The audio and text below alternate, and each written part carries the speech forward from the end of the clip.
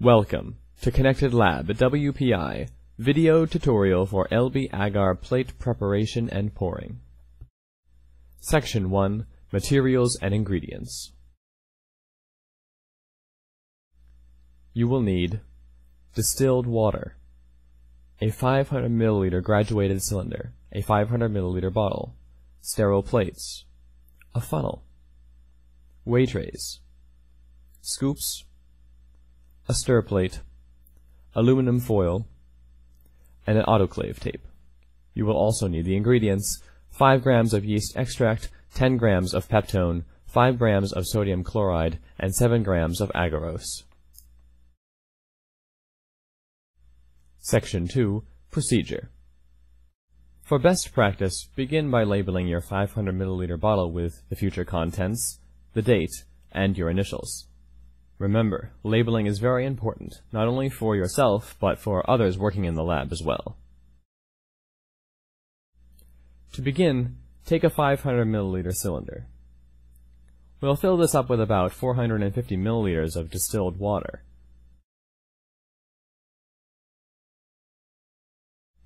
Though we are ultimately making a 500 milliliter solution, we need to leave room for the primary ingredients.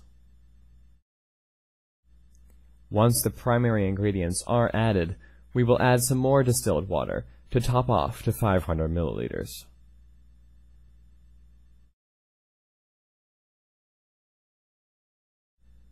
In order to measure out the proper quantities of ingredients, we'll use a scale.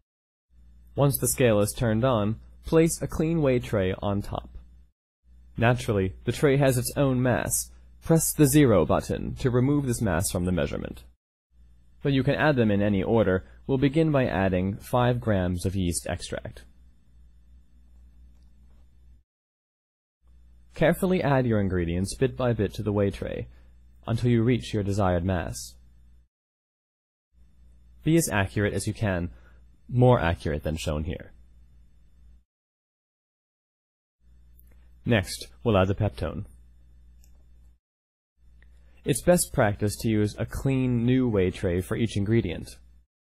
Remember, re-zero the scale with each new weigh tray. Never pour the ingredients onto the weigh tray. Always use a scoop. Some ingredients can easily become airborne and can irritate the lungs and respiratory tract. With our first 3 ingredients ready, we'll use a stir plate like this one to mix them all together. It will stir whatever you want by spinning a small magnetic stir rod like this one. Right now, this is only spinning air, but normally we place it inside the solution we want to stir and then turn the stir plate on.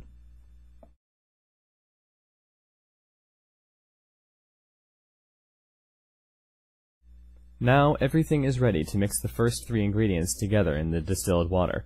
You'll notice that the 450 milliliters of distilled water we measured earlier has already been added to the 500 milliliter bottle.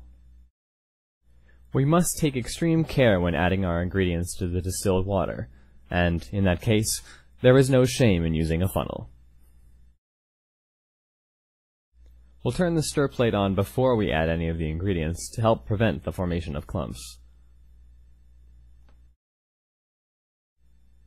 The weigh trays can be bent from corner to corner and then tapped lightly, giving you finer control when adding the ingredient to the solution.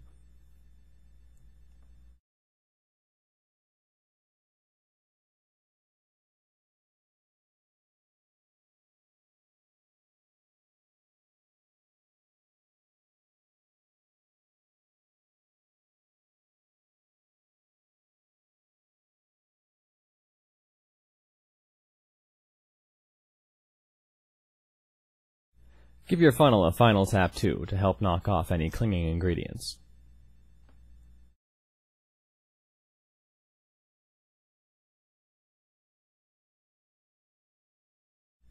You probably noticed that some of the ingredients never came off of the weigh trays. We can give them a quick rinse to get those ingredients into the solution.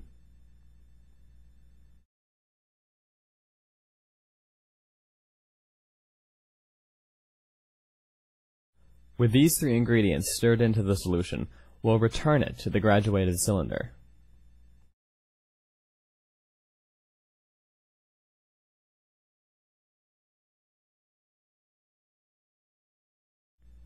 You'll notice that the solution is now more than the original 450 milliliters of water that we measured out in the beginning, since we've added the ingredients. Good thing we left room, right? Now add a little distilled water to top off to 500 mils. With everything topped off and ready to go, we'll return the solution back to the 500 milliliter bottle. Take extra care here. Liquids often pour out of the graduated cylinder faster than many people would expect.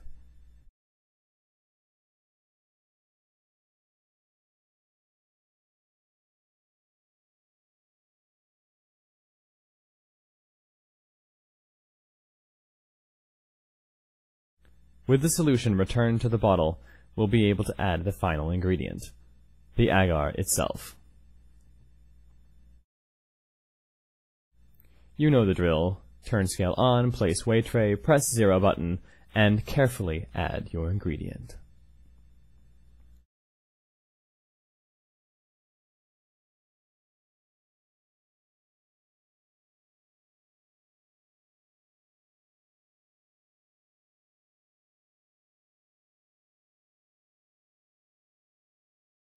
As with the other ingredients, add the agar to the solution with a funnel. However, there is no need to use a stir rod, as the agar won't dissolve. We'll need to autoclave it first, to make the solution homogeneous.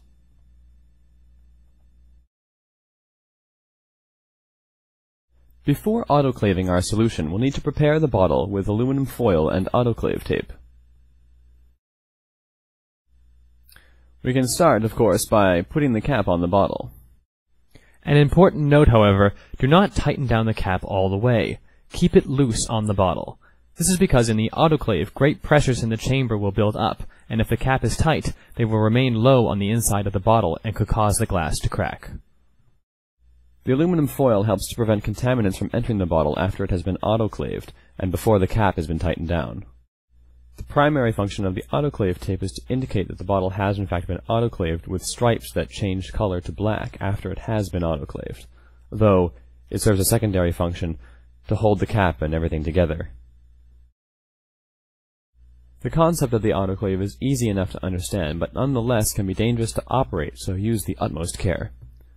There's a host of signage surrounding the autoclave, and be sure to review it all, as well as consult your instructor before using the device. A general overview of how to use the autoclave will be completed here. Before opening the autoclave, we must check that it is safe to do so. Before the chamber can be opened, the pressure must be equalized for the environment.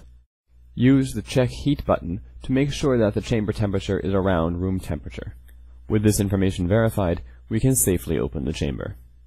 The autoclave sterilizes by producing hot steam under pressure. In order to do that, however, it requires water to produce steam from. In this kind of autoclave, water fills the very base of the chamber, just below the shelf, around the heating element. Make sure that there is enough water to produce steam within the autoclave. Much of the excess steam is exhausted into a reservoir. Make sure the reservoir is not too full or too empty. Cylindrical baskets stack within the autoclave, forming shelves or layers in which objects to be sterilized can be placed. While it is certainly more efficient to fill each basket and sterilize many things at once, as the autoclave uses much energy and takes time, we will only be sterilizing our media for the purpose of this demonstration.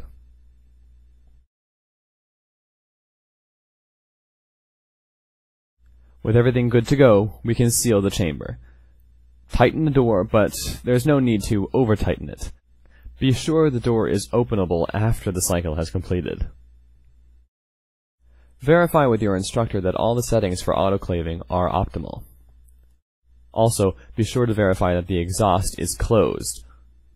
When everything is ready, the autoclave can be started.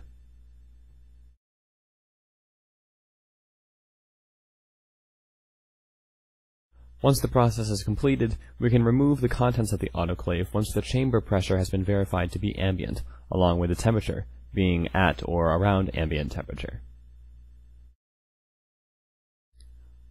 With that verified, we can open the chamber and remove our contents. But be careful, even though the chamber temperature is normal, the contents may be hot to the touch. Before we actually pour plates, we'll want to get the temperature of our media down to about 50 degrees centigrade. Therefore, we'll place it in a 50 degrees centigrade water bath.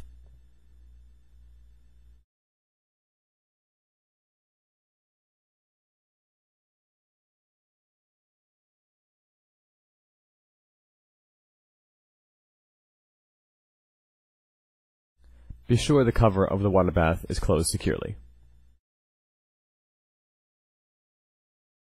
Once the media has cooled down, we'll give it a quick stir to make sure everything is mixed up nice and good. By the way, this is the same stir rod as we had before the autoclaving process. We never took it out, so don't put another one in. With everything stirred up nice and good, we can now begin to pour the plates.